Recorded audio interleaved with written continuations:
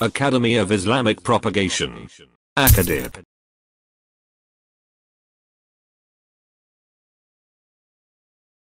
Adúpẹ́ pé Ọlọ́run ṣe wá ní Mùsùlùmí. Alhamdulillah.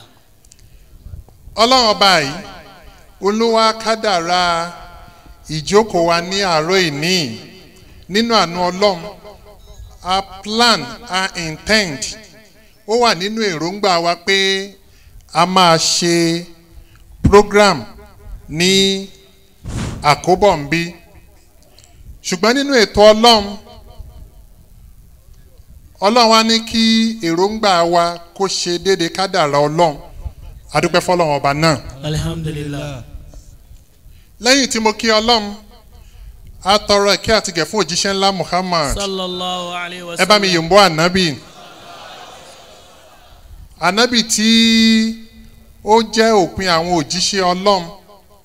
Ànábì tí Ọlọ́run máa ṣe ní òjíṣẹ́ tó wá parí iṣẹ́ gbogbo àwọn ànábì Ọlọ́run pátá, tó jẹ́ pé a fẹ́ o a kọ̀ o, whether we like it or not, Ọlọ́run ti ṣe ní òjíṣẹ́ Ọlọ́run, Ọlọ́run ti ṣe ní òpin àwọn ànábì Ọlọ́run.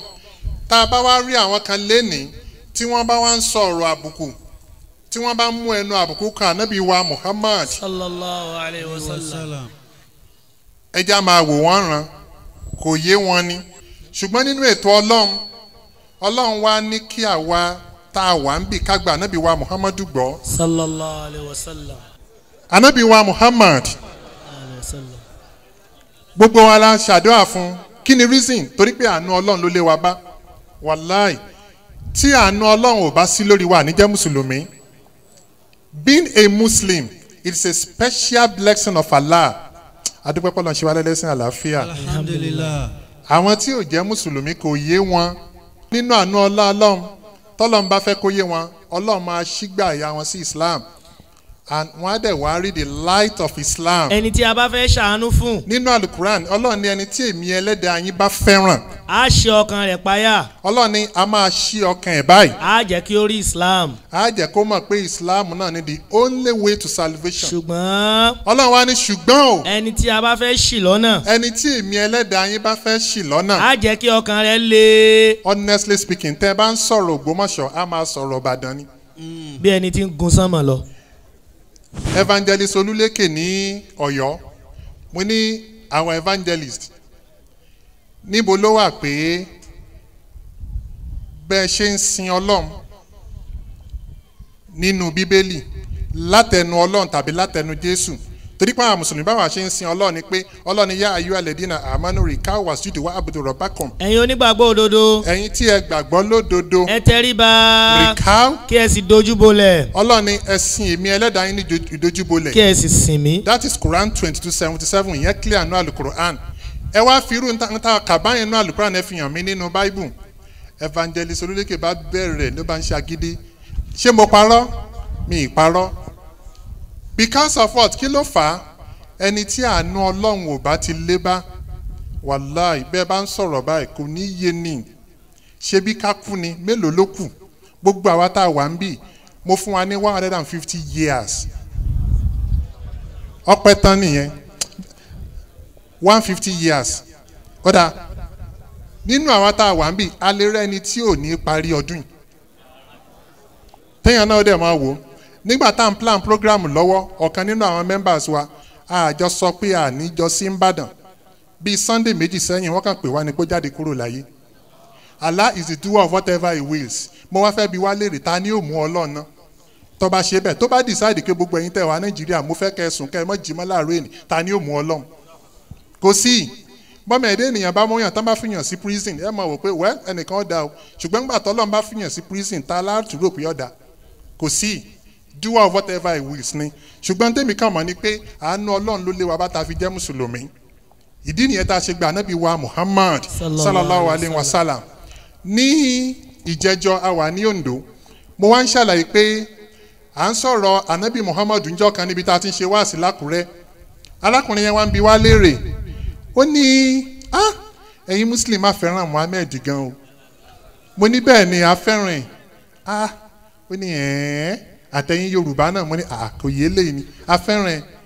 ó lóun mọ̀ pé Yorùbá máa ń fẹ́ràn Haúsá tó bá yẹn mo ní ṣé Haúsá ni Muhammed ni ó ní ẹ̀ náà ó ṣe bí Muritala Muhammed ni ẹ gbà mí ó ní tí wọ́n pa ní 1976 mo wá báyìí pé inna lillahi wa inna ilaihi ọ̀nà eléyìí jín o kò tí ẹ yé ọpọlọ rẹ̀ sún ẹ̀yìn. ìwọ ló wí bẹ́ẹ̀ èmi kọ́ o. adúpẹ́pẹ́ náà ṣe wá ní mùsùlùmí lẹ́yìn tí a kí Ọlọ́run tá a tọrọ kí àti kẹfà nàbí Muhammad. mo kí lákọ̀ọ́kọ́ the organizer of this program Allahu Latif Islamic Movement Akobo ń bí ní ìlú Ìbàdàn abẹ́lọ́ nínú ọlánà àánú ẹ̀ Ọlọ́run bá tún bá ṣe àgbéga fún yín ẹ bá ń ṣàmì àmín. Ọlọ́run á tún ṣe àgbéga fún yín. àmín. wọ́n àti ẹ̀ jẹ́ kí n gbádùn bí wọ́n ṣe ń pe uptown náà ń pè mí pé program wa o ṣùgbọ́n nínú àánú Ọlọ́run ní kó jẹ́ pé program kan ṣoṣo tá a ní Ìbàdàn nínú Ramadan yìí náà ni.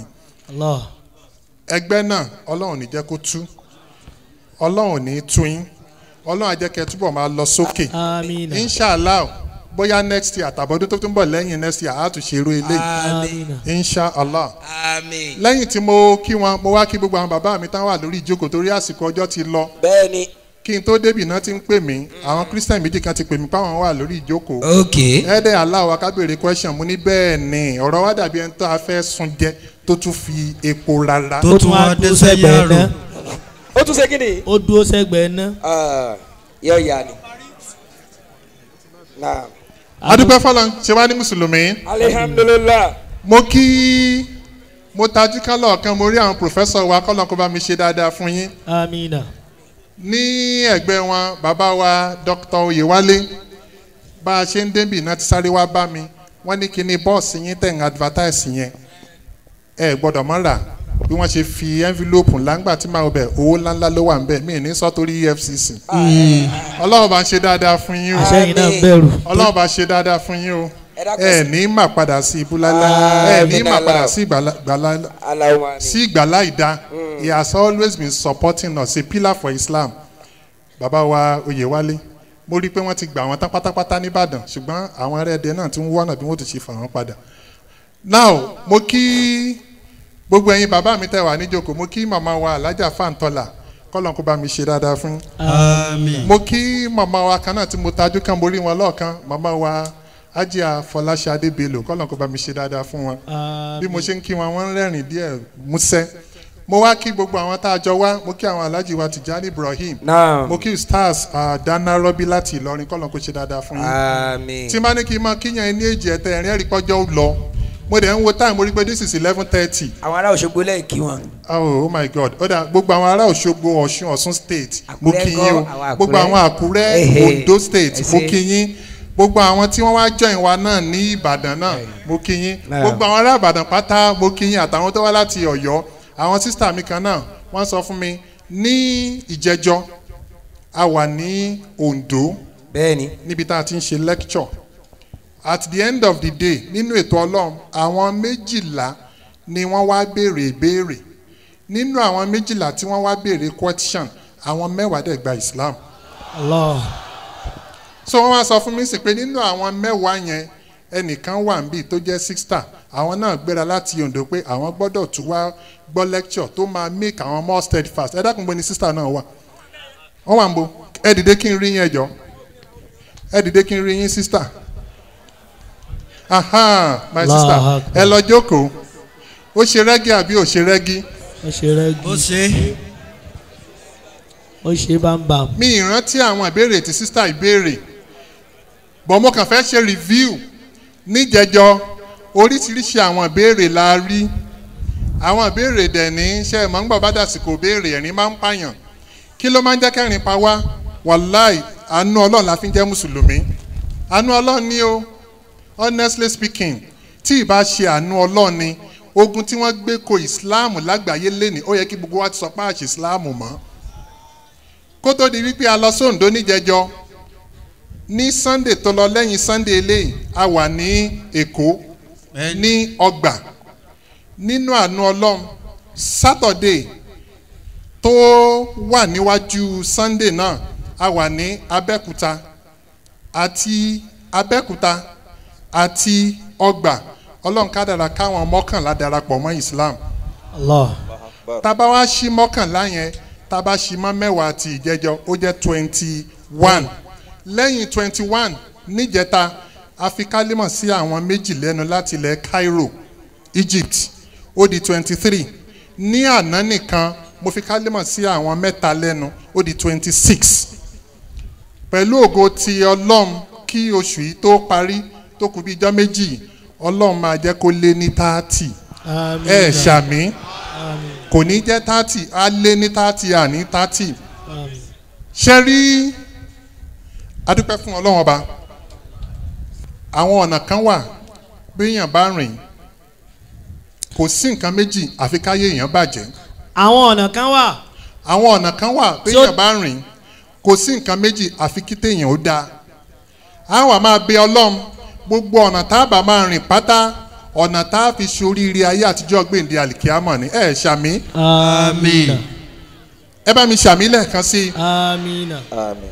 kí ló jẹ́ kí n máa sọ ilé yìí Ọlọ́run ọba àlékè ọlá nígbà tí Ọlọ́run parí iṣẹ́ tán Ọlọ́run dá àlìjẹ́nnà Ọlọ́run dá iná ẹ̀yin létò we need more chairs.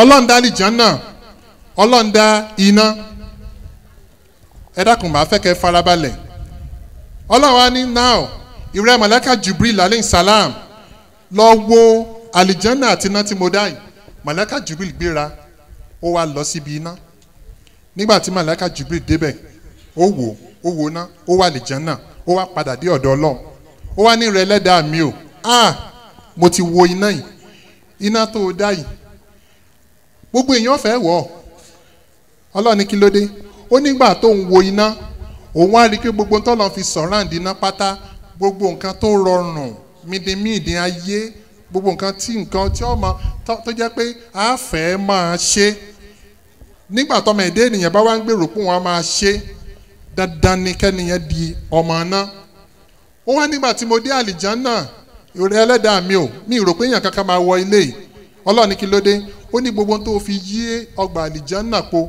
gbogbo nǹkan tí ó mọ nira ní tí ìbá ṣe pé àánú Ọlọ́run bá lé wa bá kéèyàn tó lóun ó kírun lẹ́ẹ̀márùn lójúmọ́ tí ìbá ṣe pé àánú Ọlọ́run lé wa bá kéèyàn lóun ó gbàwẹ̀ ní oṣù Ramadan pé mi ní jẹun it is not easy àfẹni Ọlọ́run bá ṣe ní rọrùn fún Ọlọ́run ṣe rọrùn fún wa ló fi rọrùn ká kírun ení èjì ẹ̀ta ẹ̀rin àrún ká gbàwẹ̀ Ọlọ́run ṣe ní rọrùn fún wa ni tẹ́ ẹ bá wo Islam ńgbà míì àwọn kan wá ní Islam ṣe bí ẹ fẹ́ le díẹ̀ mo bí Christian kan léèrè jọ kan ó ní àfà Islam fẹ́ le mo ní ó gbọ́dọ̀ le yunifásitì lọ wá kí ló ń wá kiri ó fẹ́ gba certificate ṣó rọrùn ni ẹ dákun torí Ọlọ́run àwọn tó wà ní institution ṣó rọrùn láti lọ secondary school ṣó rọrùn béèyàn bá tún wá parí á ló ń fẹ́ ṣe master ṣó rọrùn béèyàn bá parí master á ló ń fẹ́ ṣe PhD ṣó rọrùn béèyàn bá ní PhD lọ́wọ́ tó ronú pé ń jọ kèmí mọ́ náà má lè di professor ṣó rọrùn gbogbo yẹn certificate táyé ni certificate tọ̀run gbọ́dọ̀ lé a gbọ́dọ̀ parọ́ a gbọ́dọ̀ jalè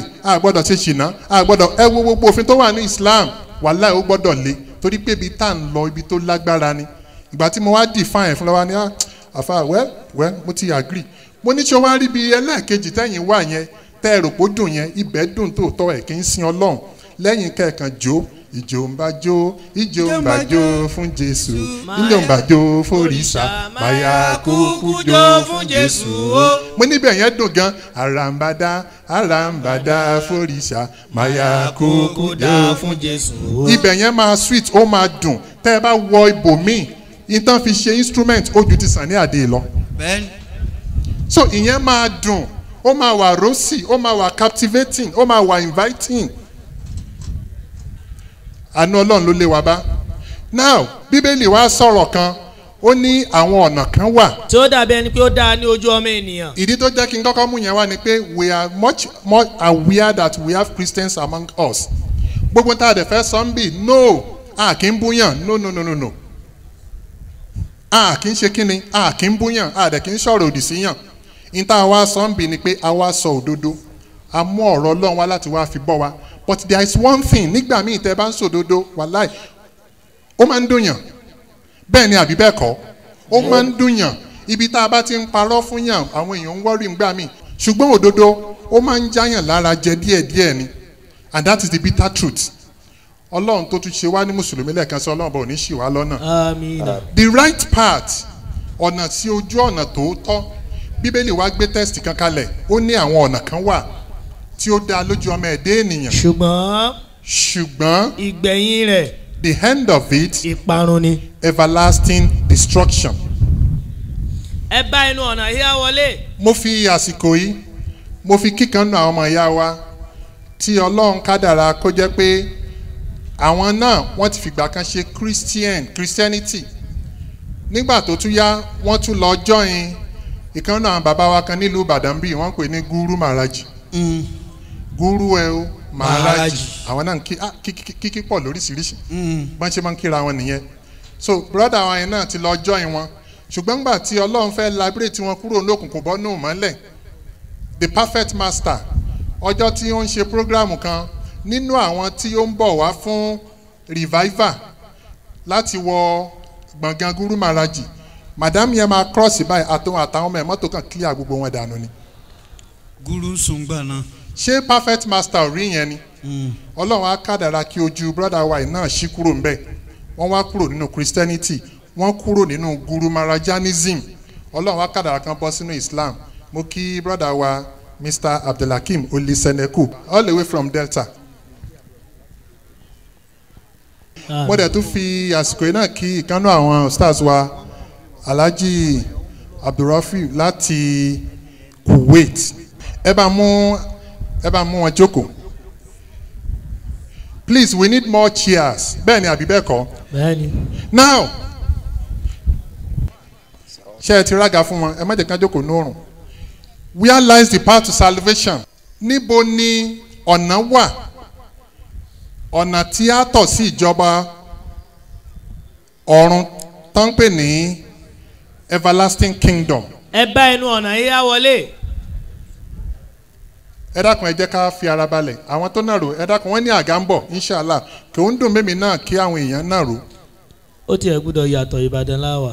bẹ́ẹ̀ni ní ìbẹ̀rẹ̀ lecture mi mo kí all the imams ní gbogbo ìlú Ìbàdàn látòrí bàbá wa tí wọ́n jẹ́ the chief imam of Ibadan land our new chief imam kọ́lọ̀ kó bá mi ṣe dára fún bàbá náà ẹ bá mi ṣàmì. amina.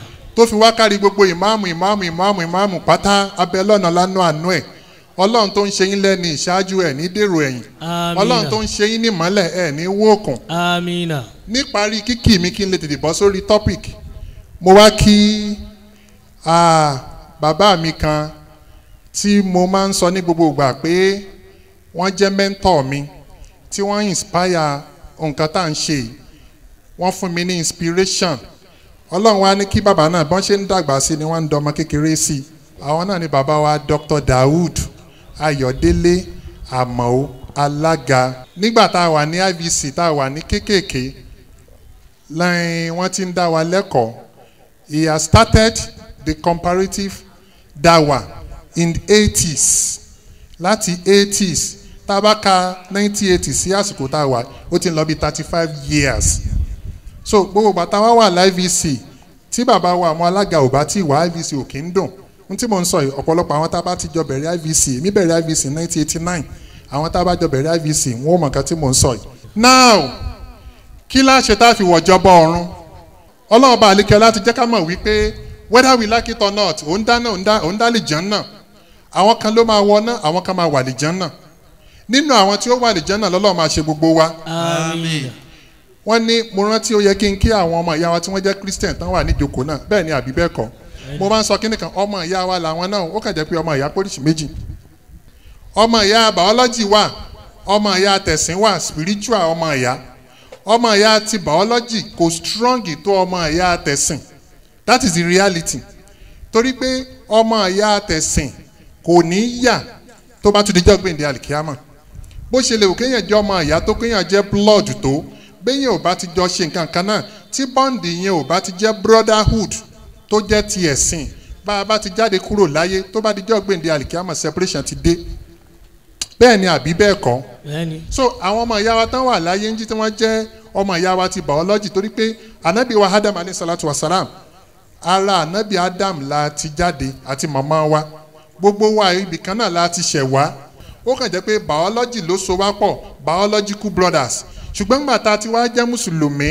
tá à ń ṣe Islam tá a gba Ọlọ́run ní ọ̀kan ṣoṣo tá à ń gbàwẹ̀ ní oṣù Ramadan tá a bá nípa á lọ sí Maka àti wá jẹ́ brọ́dà àti ẹ̀sìn kò wá ní sí ìyapa mọ́ kódà tá a bá jáde kúrò láyé á tùjọ lọ papọ̀ náà ni á jọ wà ní Jánnà ni.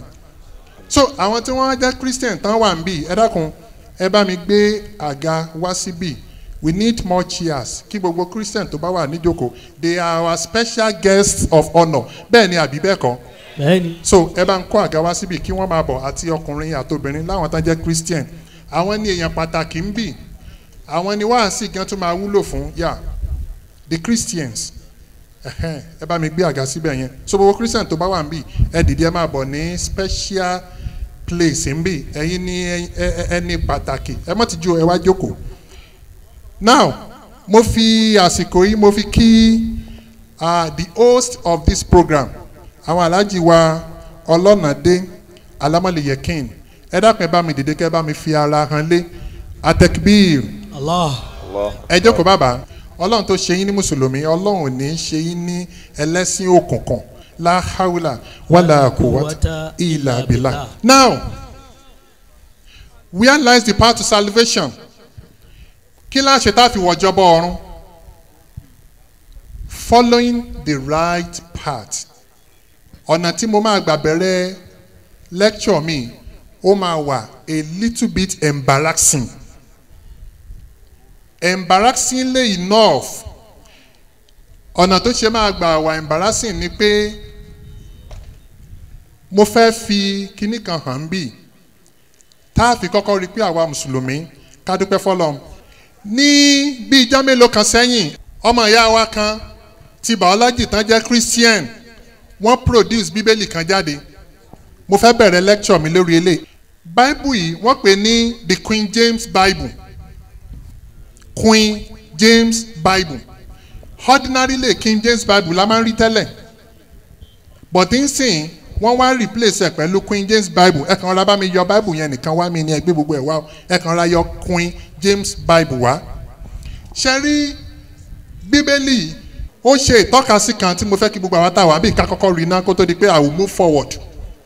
Níbi 1951 sí 1952 bíbélì kan wà tán pè ní King James Bible ẹ bá mú Revised Standard Version ẹyọ kan wá tó ní preface. Ẹ̀yin bàbá mi ẹ̀yin ìyá mi láàyè kan nú Al-Qur'an ọlọ́ni máa ń ká nàlẹ́ nafs hantu minan ìlà bìdìnnìláì ọlọ́wọ́n bá àlékiọlá ní ẹnìkan kò ní gba èmi ọlọ́run gbọ́. àyàfi pẹ̀lú ìyọ̀ǹda Allah. That is Quran chapter 10 verse 100. Ní 1952 àwọn tí wọ́n produce Revised Standard Version wọ́n sọ̀rọ̀ kan wọ́n jẹ́ ká mọ̀ wípé King James Bible tó ti wà tí gbogbo ayé ti ń lò wọ́n ní ó ní error. Yet the King James Version has grave defects. The King James Version has grave defects. And these defects are so many. And these defects are so many and so serious as to call for revision. Níbi tá a ti ń ṣe wá sí níjẹjọ nínú àwọn sisters tó gorí stage láti béèrè question